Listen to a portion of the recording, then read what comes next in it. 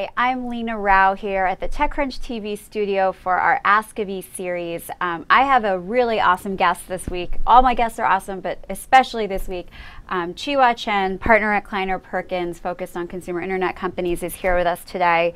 Welcome. Thank you. Thanks Before we go into everything, I just want to talk a little bit about your background, because it certainly is relevant to what we'll be talking about today. You helped lead investments in Spotify, Clout, Path, Twitter, and Zarly, among many others for Kleiner. And you actually sourced the original Excel investment back when you were an associate at Excel in Facebook, which is amazing. Thank you for joining us. I want to talk a little bit about mobile, because I know that's a huge area of focus for you in your investment thesis. And you've talked a lot about mobile publicly and how we're going to use mobile. But I feel like the trend now is like this whole idea of mobile first and developing mobile first and pushing that. Even I think Mark Zuckerberg on Facebook's earnings call yesterday mentioned that as well. What are your thoughts on that? Is that the way to go? Would you advise our entrepreneurs to go that way? Yeah, absolutely. This year will be the first year in which mobile and tablets actually exceed the installed base of PCs and laptops. And if you think about what that really means, that's extraordinary. That means that people don't not only have more mobile devices than they do PCs and laptops, but they're really using them more. And the analogy that I like to give is, if you think about someone who's in their 40s or 50s 10 years ago, they were considered an internet user if they had a Windows 98 machine and it was in the corner of their family room and they checked their email 2 or 3 times a week. That was an internet user, right? Nowadays, that person probably has an iPhone or probably has an Android device. They're using it 20, 30, 40 times a day. They don't even think of themselves as doing computing tasks, but they're using it for every single thing that they do. And they're using it to find directions. They're using it to make phone calls. They're using it to search the internet. They're using it for sports scores. They're using it likely to transact on commerce, a lot of their favorite sites, whether it be One Kings Lane or Fab or Amazon or eBay. We're living in not only a mobile-first world, but I think soon we're going to be living in really a mobile-only world outside of hardcore productivity tasks like Microsoft Excel spreadsheets or long Word documents or publishing pretty significant complicated design things. So where does sort of the platform fall into that? So we have iOS, we have Android, there's Windows. Mobile first, should developers and entrepreneurs be developing for the web, or should they be developing native applications? They have to be building native applications for both iOS and Android. And it's really critical. It depends on where they're focused. If they're focused primarily in the US and North America, iOS first. If they're focused in Asia or Latin America, Android is larger at this point in time. But will we ever get to a point where it's web first, not platform first? I think it's unlikely. I think the reality is that mobile web is going to just stay in lockstep a year or two behind native applications in terms of their functionality. Because what you can do with a native application is you have the advantage of speed, and you have an advantage of working with all of the capabilities on the device itself, whether it's the camera or GPS or social, or any of the sensors that actually are going to get put more and more into these devices. So while web is going to improve, native is also going to improve. So the reality is, if you want a really, really high performance application, and I think you saw this in the case of Facebook, who went to mobile web and then came back to native applications, you're going to need to do native. Well, I want to switch gears a little bit to some of the questions that our audience sent in. You talked a little bit about e-commerce when it came to mobile. Gary, one of our readers, asked, what are some of the new trends of e-commerce that you see making its way into other sectors or industries? Yeah, so I think what's interesting is that e-commerce, if you looked at Web 1.0 e-commerce, essentially what it did was it replaced catalogs. So instead of getting that catalog in the mail, you went to a website and you could buy something from Williams-Sonoma or Pottery Barn, or in the case of Amazon, you could buy a book or a CD, right, instead of the subscription CD club or going to the local bookstore. Right. As we moved into Web 2.0, e-commerce became vertical e-commerce, things like Fab or One Kings Lane. Now, mobile commerce is yet another iteration of that, but it's fundamentally different because I think for the first time you're actually seeing the provider or the supplier side of e-commerce being impacted primarily on the services side.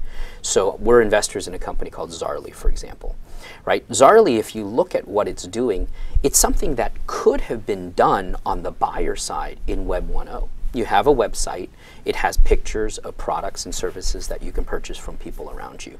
What it couldn't happen though is it couldn't happen on the supplier side, because the person who's actually baking that custom cake for you or making that custom piece of furniture or coming out to do yard work or clean your gutters or power wash your deck, their mobile device is actually now a way for them to generate income. When they're out and about, they're getting messages, they're seeing your address, I need to go to Leena's house next, and here's what she wants me to do, and then I can accept payment from you right at that moment. So the transformation actually has happened through mobile on the supplier side when it comes to services commerce. And yeah, so that's really interesting to me, because now it sounds like that those trends are capturing the workforce. Correct. You know, the workforce is being disrupted. Uber is another great example, right? Uber is something that, in theory, on the buyer side, could easily have happened in Web 1.0. You go to a website, you push a button, you order a car. Now, it's a little bit harder if you're standing on a street corner, but the idea of being able to order something on the web makes sense. It couldn't happen on the supply side, though, right? Because in those cars, people didn't have internet-connected computers that told them where they need to be, where the person is waiting, at what time, and enable them to collect payments. So e-commerce, or the services commerce element, has really been reinvented on the supply side in mobile, and companies like Uber and Zarly are just going vertical in terms of their growth, because suddenly you enable and empower service providers to make a living. And they make a powerful living that they couldn't have made before if it weren't for these mobile devices in their pockets. For sure. So are there any companies besides Zarly, it sounds like Uber, that you're particularly interested in? You know, I tell this story often, and it's funny because you guys wrote a couple of weeks ago that Cherry had shut down. Yes. But I love Cherry. I love Travis. I thought that idea was so fantastic. I wrote about that when it first launched. I was a Cherry fan too. We were big Cherry users, all of us, right? Really? Because it's such a convenient value proposition that for maybe $5 more than the cost of a normal car wash, they would actually come to your office and wash your car and do a great job of it, and you can rate them in real time, right? Yeah. I think the challenge with Cherry, the brilliant insight they had was that you can actually get rid of all the real estate, because you don't need that big car wash, and that's 60–70% of your operating expenses. Which is a huge disruption that's happening in the retail industry as well. Yeah, absolutely. Well, we could do an entire show on that. Yeah. So Sean had a really interesting question that is definitely not the norm for our VCs, but he had noticed in your Twitter profile that you had mentioned that you follow God. And his question is, are you surprised by how underserved the faith space is by tech companies?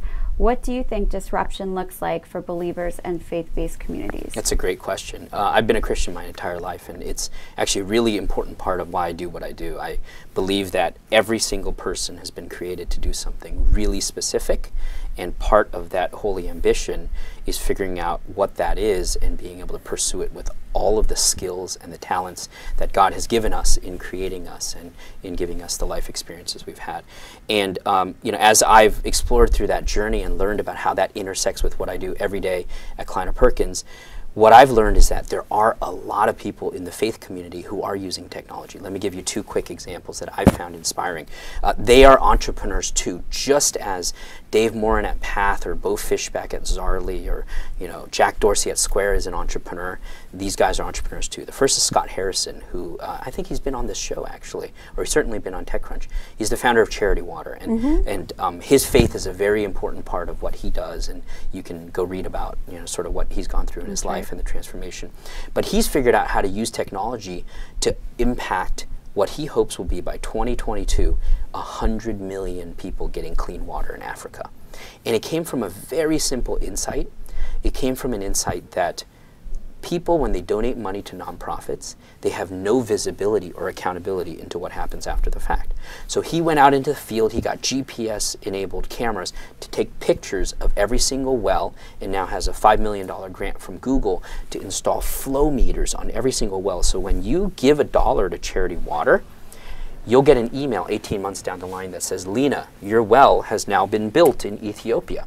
And once the flow meters are up and running through this Google grant, you'll be able to see every day your dollar, how many ounces or gallons or hundreds of gallons of water your donation has helped create. Right? Well, and Charity Water has really taken off probably for that reason, is that people now are people are now using them, for birthdays and other sort of fundraising activities individually. It sort of empowers the individual. Absolutely. And I think Scott, what you'll hear him talk about and what people who work with him will say is he's really brought integrity through technology. He's used technology to bring integrity to the whole nonprofit giving process so that you have more trust in the platform, and as a result, you can invest intelligently. Another example is a gentleman in Oklahoma City named Bobby Grunwald. And Bobby, on the first week or two the App Store launched the YouVersion Bible.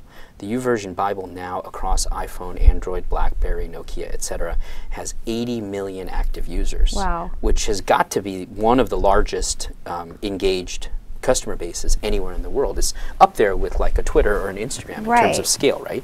And he's got 80 million people who are studying scripture, who are getting video downloads of teaching and different types of counseling and life transformation advice and curriculum through just an iPhone and Android application. Wow, and 80 they million built active users. Yeah, they built that company on I can't remember the exact number, but I think it was the last $150,000 or so of seed funding that they had for something else that they had been working on, and now they're one of the largest applications in the mobile world. So that's a great story. There's great things happening in the faith community around technology. Awesome. Well, our last question is from Jordan, and his question is: as the needle moves farther away from B to C, so business to consumer, should we expect more revenue requirements for successful financing rounds? I'm assuming this means more towards for enterprise. Yeah. So I think you're seeing the market shift overall to favor enterprise companies away from consumer companies. We went through a period of time over the last, call it 4 years, 2007 through 2011, or maybe midway through 2012, where it was just very, very frothy in consumer companies and everything was getting funded. But what I would say to Jordan would be, don't pay attention to the ups and downs of what venture capitalists are funding at any given time. Those cycles, they really, really don't matter.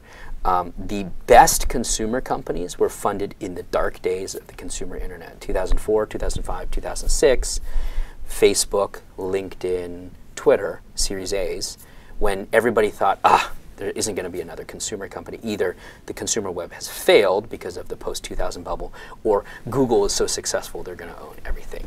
And so if you have a vision, if you have a passion, if you have a very clear problem that you're solving as an entrepreneur, don't worry about what venture investors are funding or not funding.